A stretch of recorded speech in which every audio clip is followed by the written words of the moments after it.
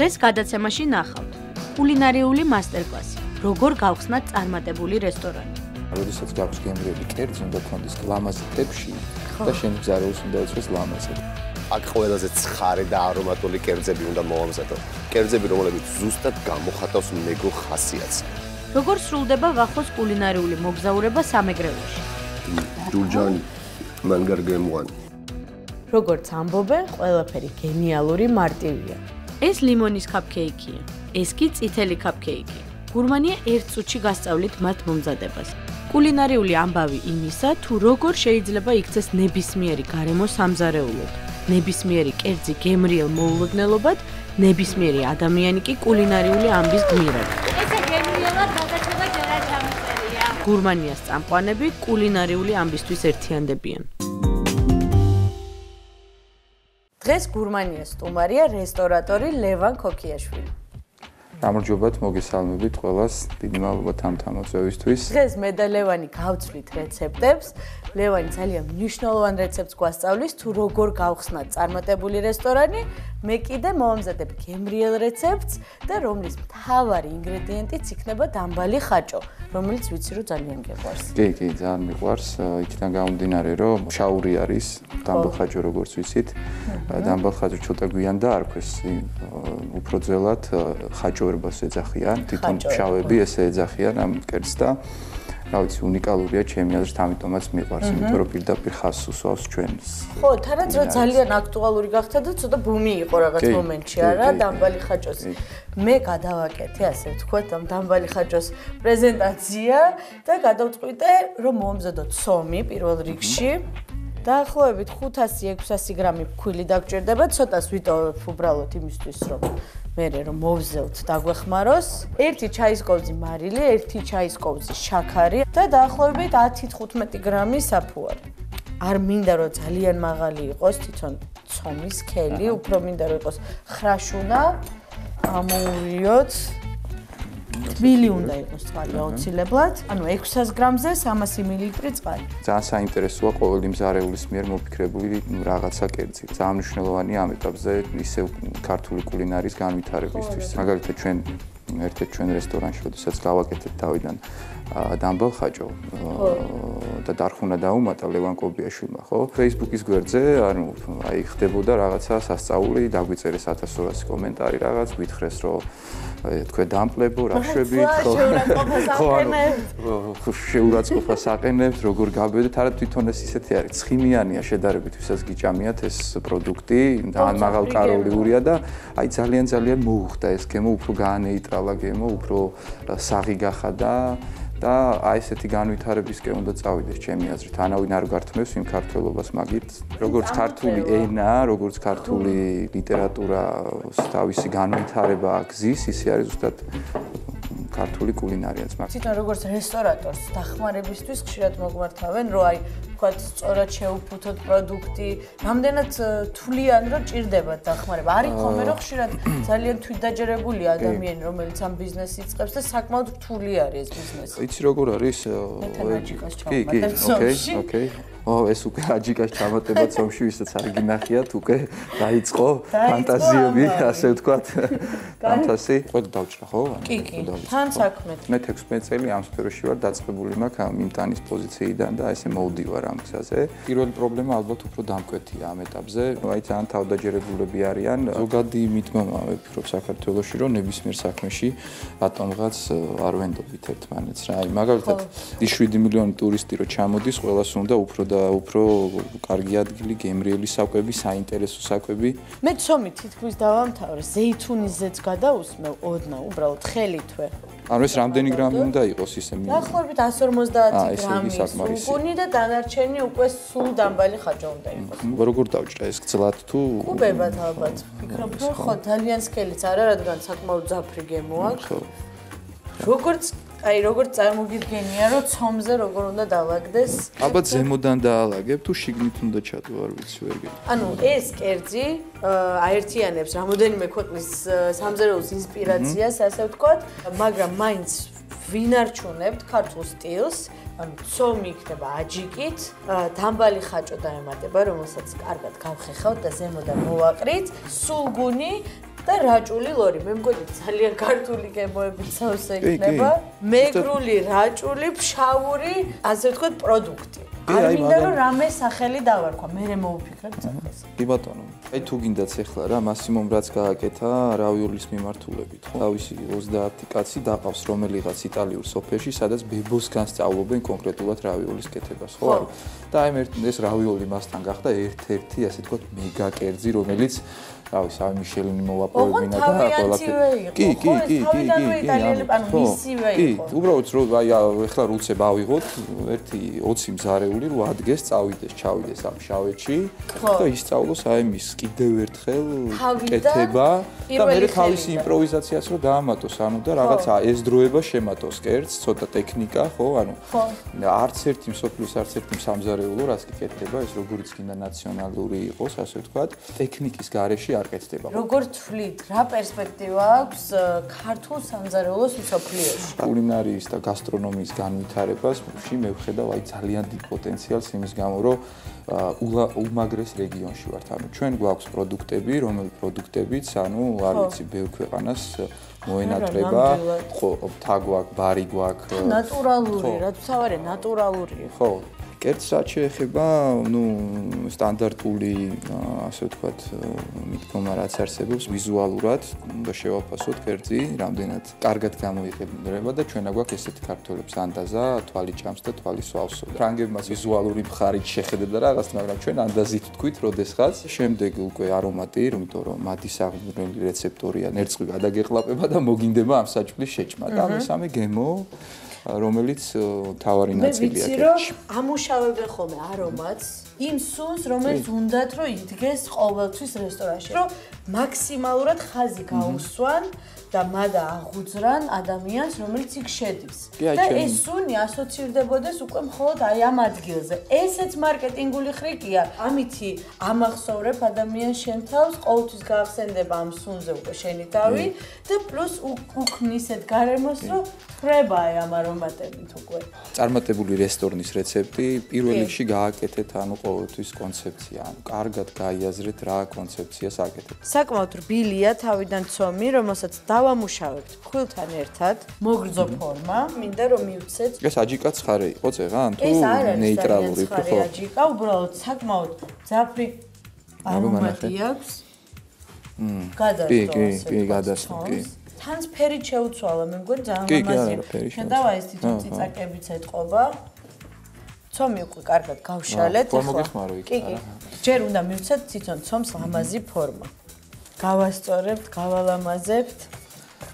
და ახლა ეს რამეს წავუსვავთ ზეც არა? ყველაფერს ზემოდან დავალაგებთ. აი როგორც რეცეპტს ვიწერთ, რომ მივყვეთ, პირველი რესტორანში არის კონცეფცია, მეორე ნაწილი არის შეფმზარეულით და მისი განვითარება და მისი შესაძლებლობების გაზრდა, მისი ხედვის გაზრდა და აი მესამე ნაწილია ზუსტად ახლა რაზეც ვიწყებთ საუბარს. ეს არის ქართული პროდუქტები და მისი კარგად გაგება, კარგად შესწავლა, იმიტომ რომ ამ ხრივ სამწუხარო ძალიან დაბლავდი ვარ. თან სულგუნს მოვაყრი, ბევრი არ მინდა სულგუნი. დამბალხაჭო მოვაყაროთ, ცოტა ფორმად. ხო. ძალიან გემრიელად გამოიყურება. და რაჭული ლორი. ვაწყობ ძალიან მაღალ გრადუსზე, დაახლოებით 240 გრადუსი დაჭირდება. რომ სწრაფად გამოწყვეს. რამდენი წუთი არის? 10-15 წუთი მაქსიმუმ. შეიძლება ნაკლებიც 10 წუთი ეყოფა. რამდენიმე წუთში ნახავთ ვახოს კულინარიულ მოგზაურობას მუხურში. 1 წუთში მომზადებულ ლიმონისა და წითელ ქაფქეიქებს და ყველაზე აზარტულ კულინარიულ ამბავს. იმარჯვებს ის, რაც გვაერთიანებს.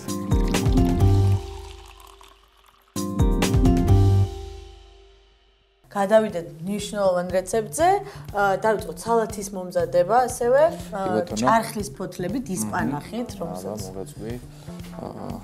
კარგად დავფლითოთ, გადმოვიტანოთ ჯამში. კიტრის უნდა დავჭროთ, ხო? კი, კიტრი პომიდორი, როგორც თქვით, ქართულ სტილში. ოღონდ ამ შემთხვევაში ჩერი პომიდორი გვაქვს, რომელიც საკმაოდ ტკბილია. და ვფიქრობ, რომ ამ სეზონზე მე მგონი ყველაზე კარგი არჩევანია, როდესაც პომიდორს იყენებ. მინდა გკითხო, შენი რეცეპტი, ასე ვთქვათ, რა რეცეპტი აქვს წარმატებულ რესტორანს და წარმატებულ ბიზნესს. ძალიან ბევრი ინგრედიენტისგან შედგება, როგორც აი შენ ახლა რამდენი ინგრედიენტს ხმარო. მაგრამ პირველი რეცეპტი არის, რომ ერთობლივ, ანუ კომპლექსურად უნდა მივუდგეთ ყველაფერს, იმიტომ რომ საქართველოში რატომღაც არსებობს ესეთი მიდგომა, რომ მხოლოდ გემრიელი უნდა იყოს საჭმელი და მოხჭა, რაც არ არის სიმართლე. ანუ პირველი კონცეფცია, რაც ეგანა ვთქვით. ხო. მეორე კომპლექსურობა და ერთ მთლიანობაში ხედვა ამ რესტორანის, ანუ როდესაც გაქვს გემრიელი კერძი, უნდა გქონდეს ლამაზი თეფში და შეფმზარეულს უნდა ეცვას ლამაზად. ანუ აი ესეთი ერთობლიობაზე ვამბობ და მაგიდასთანაც სწორედ უნდა ჯდებოდეს და დანარჩენგლიც სწორი უნდა იყოს, ასე ვთქვათ. და შემდეგ უკვე ყველაზე მთავარი ეს არის პროდუქტები და მისი ჯანსაღი. ერთზი არ გამოგივა კარგი თუ არ არის კარგი პროდუქტი. ამ რეცეპტში გამოვიყენეთ ჭარხალის ფოთოლი, კი, ისპანახის ფოთოლი, ქინძი, ოხრახუში, კიტრი, პომიდორი, მაგრამ შევკმაზავთ ცოტათი განსხვავებულად, ანუ ამ ყველაფერს დავუმატებთ თხილს. თხილი რა საინტერესოა. ეს პომიდორიც ესე გავჭრა თუ როგორ გავაკეთოთ ეს? პომიდორით შუაზე გადავჭრათ, უბრალოდ წვანეს მოხსნათ. ნიგოზი, რომელიც ასევე ასოცირდება, ნიგოზი და თხილი. დავუმატოთ ასევე ჩერი პომიდორი, იყოს თლიანებიც კი დავუმატოთ 1-2 წელი. რა ლამაზი ფერი აქვს ნახე. დადგენილია რომ ფერები ადამიანი ერთ-ერთი პირველი რითიც გიზიდავს. აი არ გიზიდავთ ახლა ესეთი რაღაცა. მე მგონი ძალიან. მე ეგრევე მომიდება რომ შევჭამ შარაპს დავუმატებ, რომელიც კარგ სიმჟავეს მისცემს. დაახლოებით 2 სუფრის ყოფზი, ჟოლოს ძმარი, რომელიც გაზაფხულის და ზაფხულის არომატებს გაგვახსენებს. მე როდესაც ცდილობენ შეადარონ რაღაცას, აი მზარეული ვინ არის საერთოდ ზოგადად, ანუ რას ნიშნავს მზარეული ყოველწლევნები, ეს არის ჩვეულებრივი ხატვარი რო აიღოთ თავის სფეროში და უცებ რო შედის თავის ოთახში, იღებს ფუნჯებს და იწყებს ხატვას. აი ხა ზეთით ზუსტად ესე ადამიანი, ანუ მზარეული ზუსტად მსგავსად არის, მასა აქვს ესე თქვა, ეს არის ფერები, ინგრედიენტები და ხატავ ახლა შენ აი ჩვეულებრივი. ჩვენ კერძს დასვნა ახლა უბრალოდ მინდა რომ როგორც თქვი, ერთ-ერთი შემადგენელი ნაწილი არომატი, ძალიან ძლიერი არომატი. კი. ჟავე, ცოტა ტკბილი, მე უკვე ვასრულებ ჩემ რეცეპტს და შენც უნდა დაასრულო წარმატების რეცეპტის პუნქტები, ასე ვთქვათ, გამოვიღებ თან. წარმატების ასე ვთქვათ, ბოლო ინგრედიენტი არის ეს მონდომება ადამიანების მხრიდან. არ გაჩერდეთ მაქსიმალურად მიაწექით ბოლომდე, იქნება ბევრი შეცდომა დაშვებული, იმით რაც წლები გადის, უბრალოდ ნაკლებ შეცდომას უშვებ, მაგრამ ყოველთვის რაღაც ახალია და. აი, ახლა ვქმნით ქართულს რეალურად, მაგრამ ხო სხვანაირ რაღაც სოლიდურად. თუ ბიზნესის მხრივ ავიღებთ, სარესტორნო ბიზნესი მხოლოდ განვითარდება საქართველოში, იმიტომ რომ ჭამა ყველას გიყვარს ქართველებს და საქართველოში ძირითადად ამ ეტაპზე გასტრონომიისთვის ჩამოდიან უფრო ღვინის მიმართულებით. ერთ-ერთმა უცხოელმა მეგობარმა მითხრა, რომ ღვინო და კერძიო ეს არიან ცოლი და ქმარიო, ანუ ერთმანეთის გარეშე შეუძლებელია. მე ნერწყვეტს ხლაპა უკვე აი პირდაპირი მნიშვნელობით. ფიქრობ, რომ სალათი ზემოდან უნდა მოვაყარო, თან რაღაც სიმწვანესაც შეძენს და ერთიანად შევჭამ. ვახ, მაგარია. აი ასე. ძალიან საინტერესო არის. ძალიან გლამაზად გამოიყურება. მადლობა. ზარეულისთვის ყველაზე მნიშვნელოვანი არის, რომ კარგი შემფასებელი ყავდეს და ამიტომ მე ვფიქრობ, რომ შენ იდეალური კანდიდატი ხარ და აუცილებლად უნდა გავზინჯოთ. როგორც ხედავთ, ვიზუალურადაც ცოცხლად გამოიყურება, წინცხალად. გემრიელი არომატიც აქვს. მოდი ერთად რესტორანი გავხსნათ. მე მგონი რომ გავხსნათ ერთად რესტორანი, აჯიკიანი პური, რაჭული ლორი, თან ცოტა მარილიანია, თან შებოლილი გემოცა აქვს და აი რაჭული ლორის ცხიმს კარგად ანეიტრალებს აი ეს სალათი, რომელიც ჩვენ მოვიფიქრეთ ზემოდან, ეს მომჟავ გემო თან ხილის არომატი ძალიან უხდება. ძალიან გემრიელია. ხო და გურმანია 7 წლისაა უკვე 7 წელი შეგვისრულდა. ასე რომ დაახასიათეთ ჩემი კერძი 7 სიტყვით. გასტრონომიული, ძალიან გემრიელი კერძი. ეს ვითვლი სიტყვებს. გასტრონომიული, ძალიან გემრიელი კერძი, თამთა კიკალიშვილის თან ერთად გურმანიისთვის.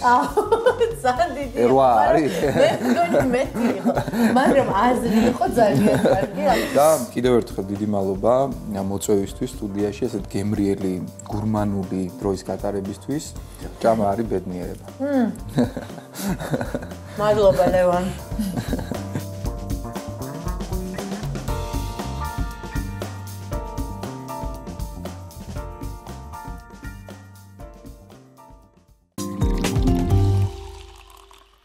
კულინარია არის სიყვარული.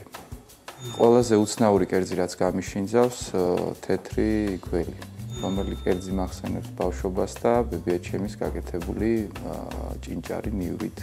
ბოლო დღე რო იყოს დედამიწაზე, ვივახშმებდი თუშეთში, შენაქოში, დარეჯანი დეიდასთან. გურმანიას მაყურებელს ურჩევდი უყუროს ყველა კულინარულ შოუს, რომელიც კი არის საქართველოში და არა საქართველოში, რომ შევძლოთ მეტი ცოდნა მივიღოთ ამ სფეროში. რამდენიმე წუთში ნახავთ ვახოს კულინარიულ მოგზაურობას მუხურში. ერთ წუთში მომზადებულ ლიმონისა და წითელ ქაფქეიქებს და ყველაზე აზარტულ კულინარიულ ამბავს. იმარჯვებს ის, რაც გვაერთიანებს.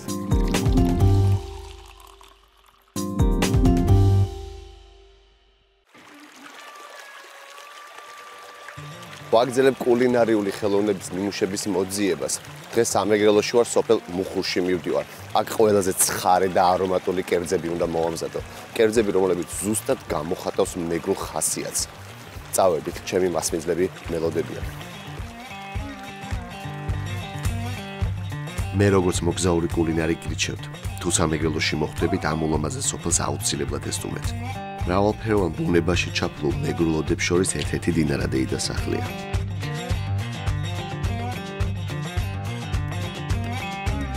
ეს ყველაზე ტკბილი დეი და მასწავლის ყველაზე ცხარე მეგრულ აჯიკას. ინგრედიენტები ყველაფერი გვაქვს. დინარადეი და ცოტა მარილი. ეხლა წარე. წითელი წიწაკა, ქინძი, ოხრახუში დავუმატო. ხო, ერთად ხო? ცოტა დავუმატეთ ისე. ნიორიც დავჭერ, ხო? დაჭერი. კი ბატონო. სამი კვილი ნიორი. ამას თუ ბევრი წყალი გამოუვიდა, აქ მაშინ უნდა გამოწურო და მერე უნდა ჩაყარო ნიგოზში. ძველი ტრადიციული რეცეპტით ნიგოზით უზადდება. კი, ნიგოზით უზადდება. ძველი ტრადიციული წესით ამასია კაჭაბი. კაჭაბი, ანუ აჯიკა. მზად არის ხო ეს უკვე? მზად არის. ეხლა ნიგოზი. ნიგოზი. ამდენი ჩაიდება. ამდენი ჩაიდება, ხო ესე. და ბროლის ხელები გაქვს რა, ისეთ გემრიელ აჯიკას ამზადებთ რა. დედა რა ბროლის თითები მქონია, ხო ბიჭო, დედა. თითქმის მოვრჩით, ხო? ხო, თითქმის მოვრჩით. უნდა გათეთდეს. უნდა გათეთდეს, ანუ ეს ნიგოზი კარგად უნდა დაიჭრიტოს. და ეს დიდი ხანი რო შეინახოთ, რამეს უმატებთ? ცოტა უფრო მეტი რაოდენობით უნდა მარილი. ცოტა უფრო მეტი. მეტი არაფერი არ უნდა. ჩვენ ეხლა გავამზადეთ, ხო? მეგრული კაჭაბი. მეგრული კაჭაბი. ძალიან კარგი არომატი. გადაცალი აი აქაც მოდის. გადმოვიხოთ, ხო? დიახ, გამზადებულია. სამეგრელოში მომზადებული აჯიკა ყველაზე ცხარეა და არომატული.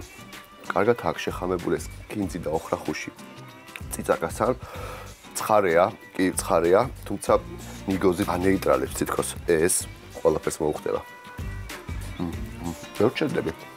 დიდი მადლობა დინარადეი და ძალიან დიდი მადლობა. ყველაფერთვის. წავედი მე ხა ნატო დეიდასთან. ბევრიც არ მიულია. იქვე მეზობლად ჩამათავების დიდ ოჯახს ვესტუმრე. გაშლილი ეზოს შუაგულში საუკუნოვანი ოდა დამხვდა. ამ სახლის დიასახლისი უძველეს კულინარიულ ტრადიციას ინახავს.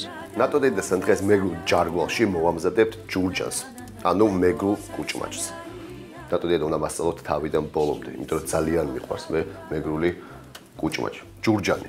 აუცილებლად ვეცდები შეძლების დაგვარად საქონლის ნაწლავებს, განეცხილს, ვხარშავთ. ახო მე თქვენს მოლოდინში ვიყავი და ამიტომ ეს მოხარშული დაგახვედრე.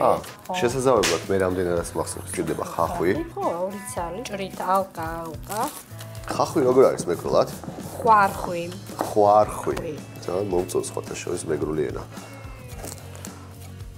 ჭრით ამ ბადეკონს. ეს არის საქონლის ბადეკონი. მოხარშული. რომელიც ჩვენ გვჭირდება ხახვის მოსაშუშად, ზეთის მაგივრად. გავამზადოთ ჩვენ სუნელი. წოდაოდენ მარილს, რა თქმა უნდა, წიწაკა, წითელი. ჯერ ეს დავანაყო. ცოტა ცხარე უნდა გამოვიდეს, რომ ძალიან გემრიელი ამერეს ხომთან ერთად. ორი კვილი ნიორი. ორი, რა თქმა უნდა. ახლა ვამატებთ კონდარს. კონდარი. კი ბატონო. ერთი კოვზი კონდარი. ერთი კოვზი კონდარი. ესე ჩაის კოვზი. დიახ, ეს კოვზი. კინძი. აჰა, საკმარისია. ბევრი არ გვიდა ხო ბროწეული? არა, ბროწეული ბევრი არ გვინდა ის გემოსთვის. აბა ხო ახლა ჩვენ მოვშუშოთ ბადეკონთან ერთად ხახვი. ბადეკონი პირველი. ხო, პირველ რიგში რა თქმა უნდა ბადეკონი. ნება კიდევაც. დაველოდებით ამის გადნობას. ახლა ვამატებთ ამას რა თქმა უნდა ხა. ბადეკონი კარგად დადნა. კი ბატონო. პირველად მომზადებთ მეგრულ ჯურჯანს. ჯურჯანს კი. კუპატი მაქვს მომზადებული, მაგრამ კუპატი სხვა არის. თანაინ ოლიდან რო იწყება, ეგ არის ყველაზე საინტერესო. ცეცხლზე მომზადებული, ძველებურად გამზადებული, მაინც სულ სხვაა და. სულ სხვა არის. კი ბატონო. ვინ გასავალ? ჯურჯანის მომზადება. ჯურჯანის მომზადება ეს ტრადიციული ჩვენი კერძია ეს ჯურჯანი და რა თქმა უნდა ჩვენი მშობლებისაგან დედისგან ვისწავლეთ. დიახ. ახლა ეს უკვე მოშუშულია და ჩვენ ვუმატებთ ამას ერთი კოვზი ყვითელი ყვავილი. ახლა ვამატებთ ამას რა თქმა უნდა საქონლის ნაწლავებს. ეს არის ნიორი, ხონდარი, ხინძი და მარილი. მეგრულად როგორ არის უგემრიელის? მანგარგემოვანი. მანგარგემოვანი. ჯურჯანი მანგარგემოვანი. უმუწყმა ხოლო უმოსგემოვანი. ხუმუწყვა ხოლო უმოსგემოვანი. კიდე უფრო გემრიელი. აჰა, სასაგებია. აი, ძალიან კარგ რაღაცას ვაკეთებ. რა სჯობია ამას ახლა? ახლა ცოტა დავამატოთ ბროწეული. სულ დავამატო? არა, ნახევარი დავამატოთ ბროწეული. რა თქმა უნდა, მწვანე ქინძი დავჭორათ. ჩვენი გუჭმაჭი უკვე მზად არის. გადავიღოთ. ჯურჯანი. არომატი არის არაჩვეულებრივი. კიდევ ერთი შედევრია მეგრული სამზარეულოდან. ახლა ამას ავუმატოთ ცოტა ქინძი, ცოტა. ქინძი? ხო, ქინძი დაჭერილი, რა თქმა უნდა. ჯურჯანი უნდა შეიჭამოს ცხლად. რა თქმა უნდა, ცხლად. გაცივება არ უნდა აცადოთ, ამიტომ ცოტა სიჩქარე. სიჩქარე გჭირდება, რა თქმა უნდა. კი ბატონო. ვახრით ცოტა ბროწეულს. როგორ მიყვარს ეს მომენტი, როდესაც ვასრულებ კერძს და გავსინჯოთ ჩვენს მიერ გაკეთებული ჯურჯანი, მეგრული ჯურჯანი. მოდი ეს თქვენ გადმოგიღებთ ახლა მე. ნუ იგივე ჯურჯანი. ჯურჯანი. ჩვენ ძალიან მოგწონს და მთავარია თქვენ როგორ მოგწონთ და როგორ მოგეწონებათ სამეგრელოში გაკეთებული გუჭმაჭი.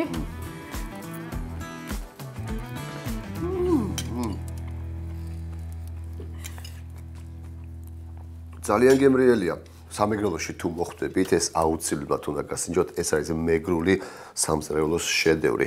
ცხარე მეგრული ჯურჯანის შემდეგ ჩემი ექსპერიმენტის დროც დადგა. სეტი რა თქმა უნდა შამათავების ეზოში მოვაწყე. ეს საუკუნოვანი სახლი აღმოჩნდა ჩემი ინსპირაცია ჯურჯანის ხაჭაპურზე. ცომიც განსხვავებული იქნება თავისთავად შექმნასაც. როგორც გებჟალიას ყველს ამზადებენ, ზუსტად იგივენაირად მომამზადებ მე ჩემი ხაჭაპურისთვის, რომელიც ზემოდან წავა უკვე. კარგად უნდა გავატნოთ, აუცილებლად უნდა იყოს დუღარე წყალი, რომ ყველმა დაიწყოს გადნობა. ცოტა დრო სჭირდება, დაახლოებით 2-3 წუთი, დაიწყო უკვე გადნობა. მეგრული სულგუნი ძალიან მოუხდება ჩემ ექსპერიმენტს. ნახე რა კარგია. გავწურავ კარგად, ბევრი წყალი არ მჭირდება. სულგუნის წვენს ეძახიან სამეგრელოში ამას. სანამ ცხელია ყველი, აუცილებლად და გავაფრთხილოთ. საფრთხელებელიც მაქვს. გებჟალიაში ძირითადად ამას ცხლად იყენებენ. მე არ მჭირდება ცხელი. მე ამას მე ხაჭაპურზე ზემოდან დავადნობ და იქ იქნება ზუსტად ის განსხვავება. სხვანაირად დავდებთ სულგუნის ყველს მეგრულ ჯურჯანის ხაჭაპურზე. მოკლედ, ეს გავაფრთხილეთ. პიცის ცომივით არის, მაგრამ ეს სულგუნია. გადმოვიტან თეფშზე. ზედმეტებს მოვაჭრი. გადავდებ. თავარი, ერთ-ერთი რაშიც განსხვავდება ეს ჯურჯანის ხაჭაპური ჯურჯანისგან, ეს არის ცომი. ცომი უკვე გაცრილი ფქვილი მაქვს. თავისთავად ცოტათი საფუარი. ცომი გამოვა ძალიან რბილი, იმიტომ რომ ამზადებ რძის პროდუქტზე. რძე კიდევ არ ბილებს ცომს. მარილი გემოვნებით, ბევრი არ გვინდა, იმიტომ რომ მეგრულ აჯიკას გამოვიყენებ და მეგრულ აჯიკას უკვე აქვს მარილი. საფუარს, მარილს და ფქვილს ერთმანეთში კარგად ავურევ და გამოვიყენებ სულგუნის წვენს. თბილია, ეს იმას ნიშნავს, რომ ძალიან მალე ამოვა ცომი. როგორც ჩვეულებრივ ხაჭაპურის ცომს ვამზადებთ, ზუსტად იგივენაირად ვამზადებ ამას. განსხვავება არის იმაში, რომ აქ ვიყენებ სულგუნის წვენს. უფრო გემრიელი გამოვა, თვითონ ცომსაც კი ყველის გემოექნება. აი ესეთი ლამაზი რბილი ცომი არის საჭირო ჯურჯანის ხაჭაპურისთვის.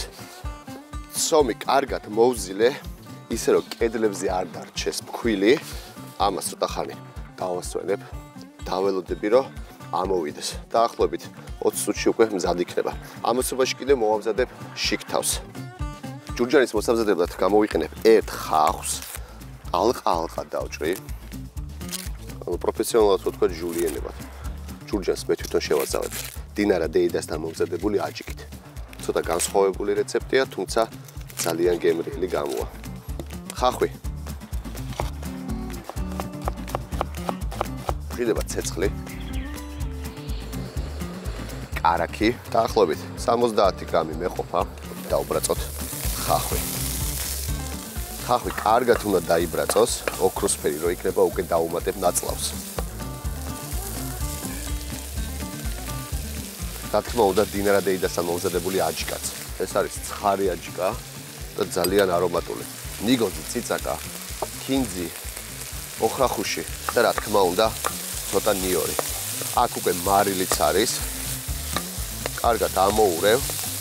სანამ ნაწლავი იბრაწება და გახდება ჯურჯანი, ამასობაში მე გავთლი როწეულს. როწეული ბევრი არ მინდა.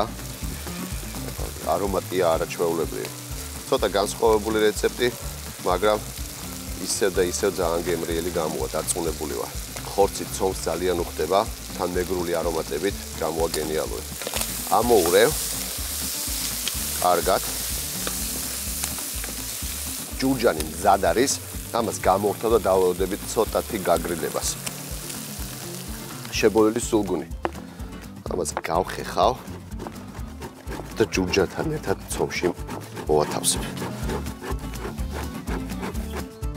რაც უფრო ბევრი ყველია, მით უფრო კარგია. ყველაფერი მზად მაქვს, რომ გამოვაცხო. ცომი ამოვიდა.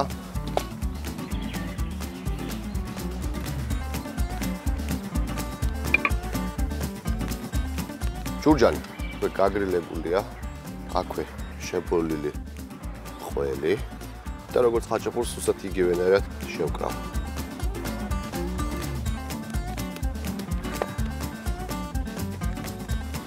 ცოტა კარაქი.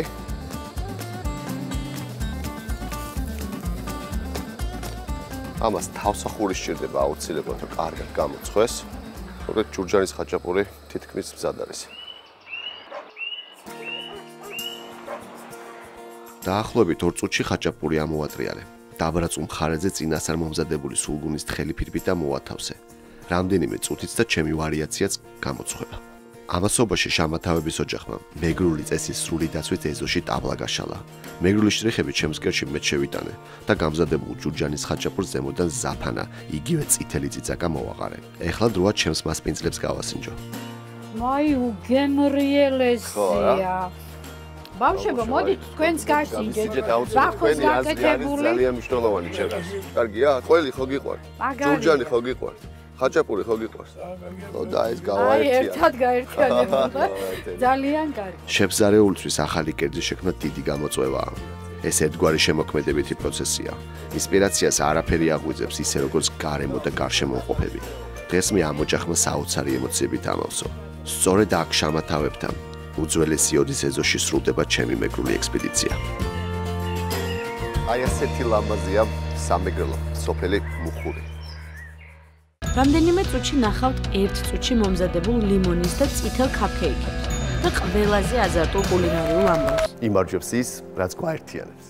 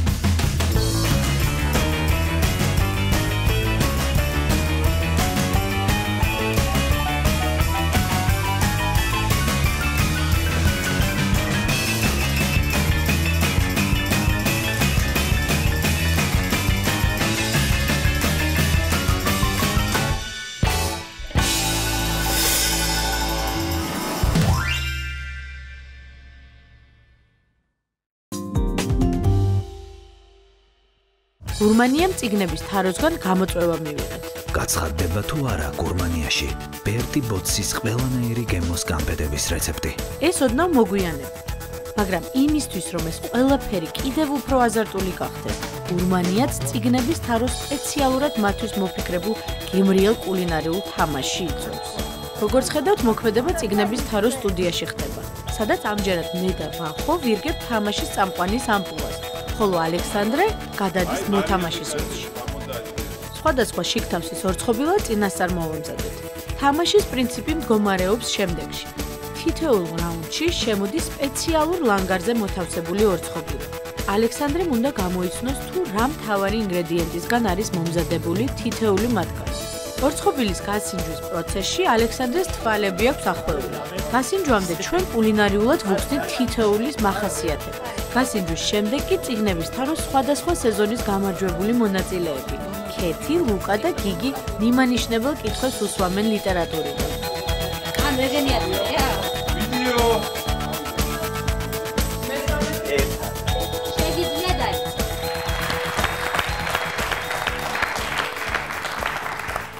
ალექსანდრე, მზად ხარ? მზად ვარ. დავიწყეთ.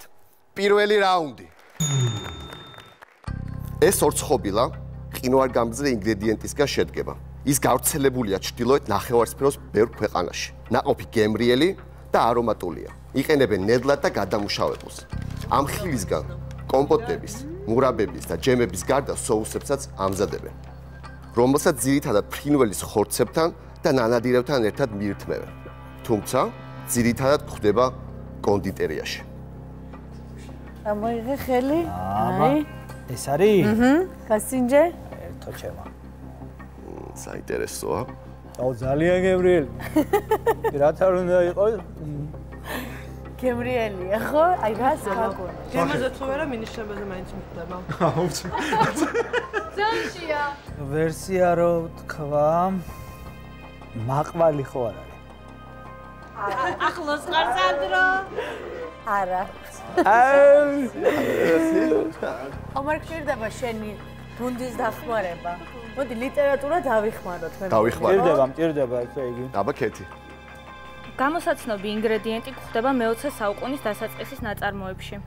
არ დავაკონკრეტებთ რა სახის ნაწარმოებში, გეტყვით რომ მისი ჟანრი ავტორმა განსაზღვრა როგორც კომედია. ამაზე მაინც მიხვდა ეს. ამ ნაწარმოებში განადგურება ხდება საერთოდ ფინანსური პრობლემის გამო. მივხვდი.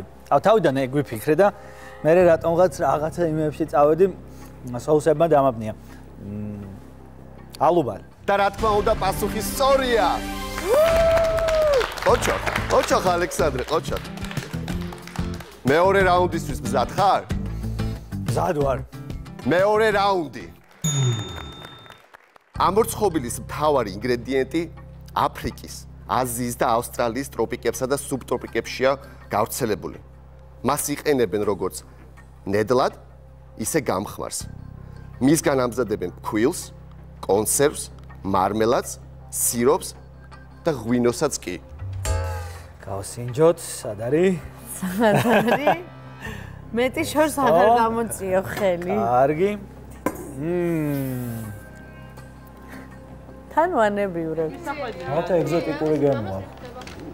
ცოტა ბავშვობასთანაც ასოცირდება, ბავშვებთან. კი, ან დაახლოებით მაქვს ვერსია, მაგრამ მოდი დამეხმარონ. კაი, გუნდი. გამოსაცნობი ინგრედიენტი გვხვდება მე-20 საუკუნის ძალიან ცნობილ და მნიშვნელოვან ნაწარმოებში. ეს ინგრედიენტი განსაკუთრებულ მნიშვნელობას და სიმბოლურ დატვირთვას იძენს თხრობის გარკვეულ ეტაპზე და კრიტიკოსების აზრით წერლის მიერ მისი სიმბოლოდ გამოყენება უკავშირდება მის სამშობლოში, ავტორის სამშობლოში და ავტორის მშობლიურ კონტინენტზეც სხვა უცხო სახელმწიფოს ეკონომიკურ ექსპანსიას და ამით გამოწვეულ მძიმე შედეგებს.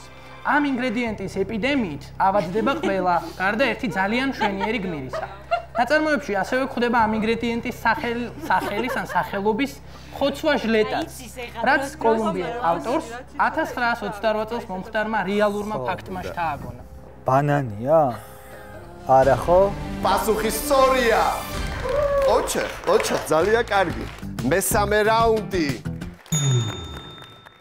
ის ერთ-ერთი უძველესი ხეხილოვანი მცენარე და ყველაზე გავრცელებული ხილია. სასარგებლოა როგორც რბილობი, ასევე კანი. გვხვდება სალათებში, ხორციან კერძებში, ფუნთუშებში, ნამცხრებში, მიირთმევენ შემწვარს, გამომცხვარს, მოხარშულს და მოთუშულს. ამ პროდუქტის შეძენა წელიწადის ნებისმიერ დროს არის შესაძლებელი. სანდრო, მიდი, სანდრო. ხო. იცი რა მაქვს ვერსია? მაგრამ გასინჯვა ხო არ გინდა? გასინჯვა მინდა. ხელი ეს მომძაზრო. კი. თვითონ უნდა აიყოს, მე არ მივაწვდი. საკმაოდ დამალული გემოვა ხეხლა ამას. მაინც გამოვიყენოთ ხო ლიტერატურული დახმარება, მე მგონი თუ გავრის ხო? მე მგონი შენი გუნდის გარეშე ამას კიდევ უფრო ვერ გუნდის გარეშე ვარ უსუსური. დამეხმარეთ ბავშვებო. გამოსაცნობი ინგრედიენტი განსაკუთრებით დასამახსოვრებლად გვხვდება ერთ ძალიან ცნობილ ნაწარმოებში, რომლის სახესაც ამჯერადაც საიდუმლოდ დავტოვებთ. ამ ნაწარმოებში მისი გამოყენებით კეთილი საქმე ნამდვილად არ კეთდება. ეგ არის რასაც ვფიქრობდი, ვაშლი. ალექსანდრე, ყოფილხარ ნამდვილი გურმანი პრინციპში, იმიტომ რომ რეცეპტორები გაქვს საკმაოდ განვითარებული და ძალიან სწრაფად ხვდები რაზეა საუბარი. მე ვერ მივხვდებოდი. ზუსტად ვიცი. მეოთხე რაუნდი. ეს ორცხობილა რამდენიმე ინგრედიენტით არის მომზადებული. თუმცა მე მინიშნებას მხოლოდ ერთ მათგანზე მოგცემ. მისი წარმოშობის ძირითადი ცენტრი ინდოეთი და ჩინეთია. ხილთა შორის საგემოვნო თვისებებით ერთ-ერთი საუკეთესოა. საკმაოდ სურნელოვანია. გავრცელებულია მისი წვენი, მურაბა, ცუკატი და ჯემი. გამორჩეული არომატისთვის ხშირად ხდება კანის გამოყენებაც. ხელი თუ შენ გასინჯე. ეს რაღაცა დიდია. მიდი სანდრო. ვა. აუ ეს გემო ძალიან მიყვარს მეცა. მე მგონი პასუხისთვისაც არის მზად. ღმერთო ჩემო, აი ძალიან კარგად ვიცი ეს გემო და რა თქმა უნდა.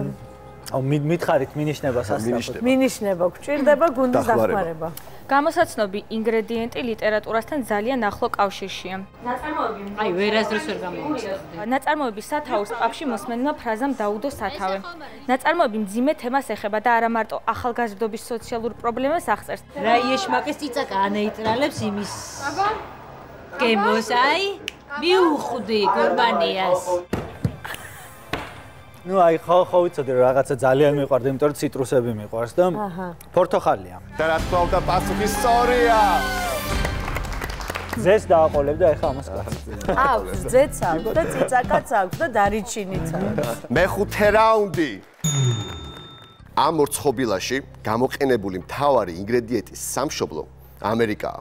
ის ევროპაში მე-16 საუკუნის დასაწყისში გამოჩნდა. სითბოს მოყვარული, გვალვაგამძლე მცენარეა. ძალიან სასარგებლო ვიტამინებით გაჯერებული პროდუქტია. მის უმრბილობს იყენებენ სალათებში, ცივსაუზმეებსა და დესერტებში. გავრცელებულია მისი შეწვა, მოხარშვა, კრემსუპების და დესერტების და რა თქმა უნდა соуსების მომზადება. ტადა! გოგრა! საინტერესო სიჯა უკვე.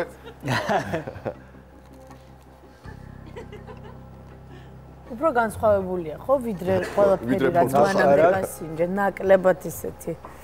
აი დესერტი მაბნევ სიმართლე გითხრათ, თორემ ეჭვი მაქვს რომ ამის ლიტერატურული მინიშნება ჩიპოლინოსთან იქნება კავშირში. არა, ძალიან მარტივია რომ სტაფილოში აგერიოს რა. აი, მითხარით აბა მინიშნება. ლიტერატურიდან დახმარება. გამოსაცნობი ინგრედიენტი გვხვდება ძალიან ცნობილ ნაწარმოებში და პერსონაჟებს საკმაოდ ხშირად აქვთ შეხება მასთან.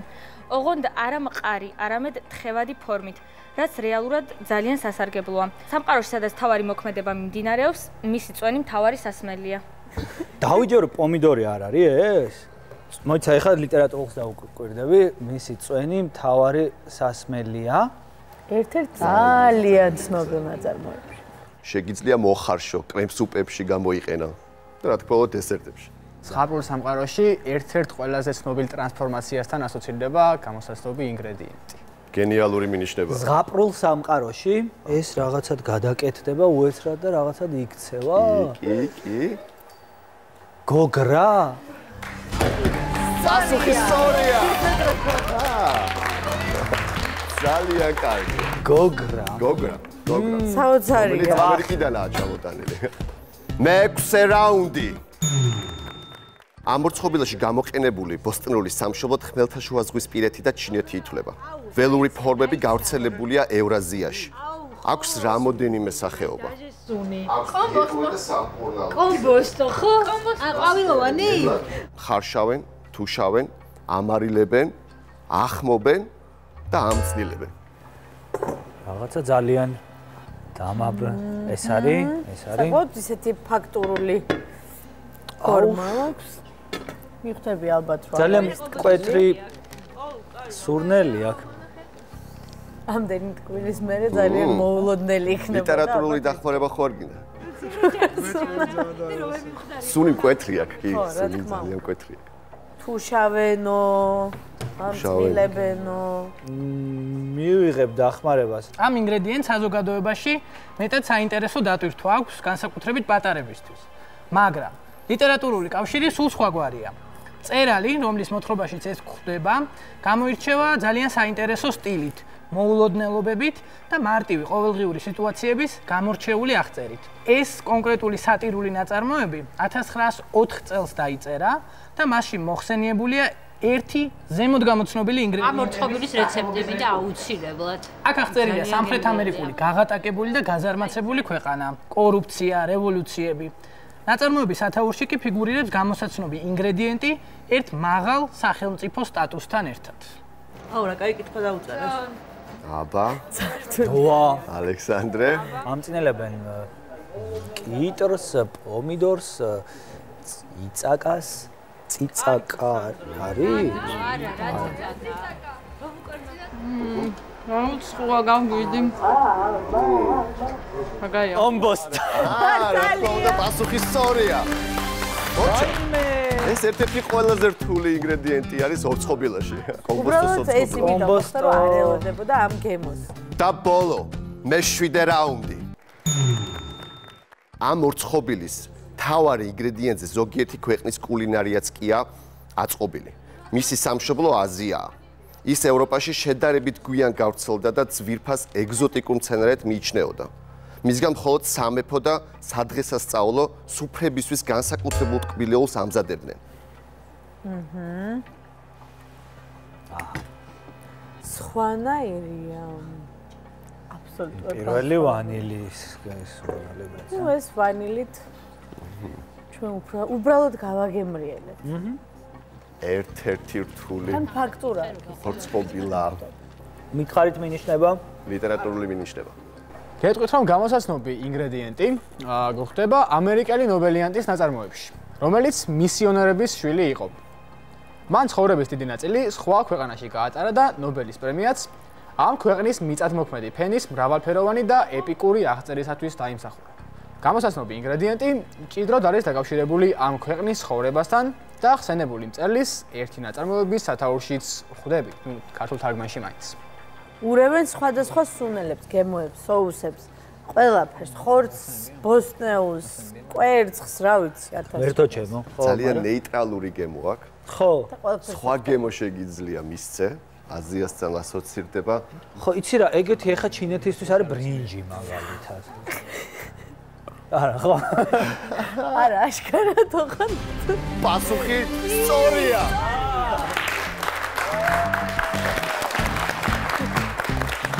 მართლა ძალიან აზარტული და დაძაბული თამაში მქონდა. და ძალიან გემრიელი, რაც თავარია, მართლა აი ენით ვერ აღწერ, ორცხობილა როგორ უნდა აქციო გემრიელად კომბოსტოსგან, არა? ეს მოახერხეთ და ეს იყო ჩემ ცხოვრებაში ყველაზე გემრიელი წუთები მართლა. ძალიან დიდი მადლობა ამისთვის.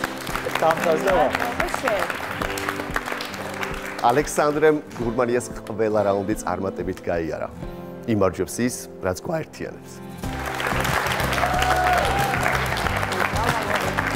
ესე გემრიელად გადაჭრება ჯერ არ ჩამიწერია. მადლობა გურმანიას. აღმოაჩინე გურმანია ვებ-სივრცეში. შემოდი ერთი ტივიჯიზე. და იპოვე ყველაზე გემრიელი გადაცემა. მოგძებნე Facebook-ზე.